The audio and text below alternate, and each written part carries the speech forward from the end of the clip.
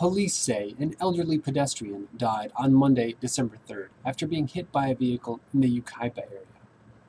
According to deputies with the San Bernardino County Sheriff's Department, an unidentified motorist was behind the wheel of a Honda Odyssey minivan as it traveled west along Cali Mesa Boulevard.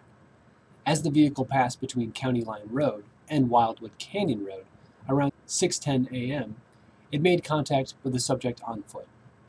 Paramedics responded to the scene and transported the victim, Yucaipa resident Elpidio Estrada, age 73, to Loma Linda University Medical Center, but doctors were unable to save him.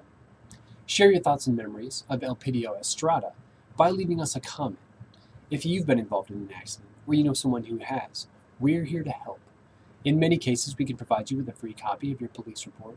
We can also put you in touch with nonprofit safety groups. We don't encourage or discourage lawsuits, but if you're considering hiring an attorney, we can recommend one in Southern California who can help you out. Browse accidents or upload your own information using the Find My Accident application available for free in the App Store. Thanks for using Find My Accident. Safe travels.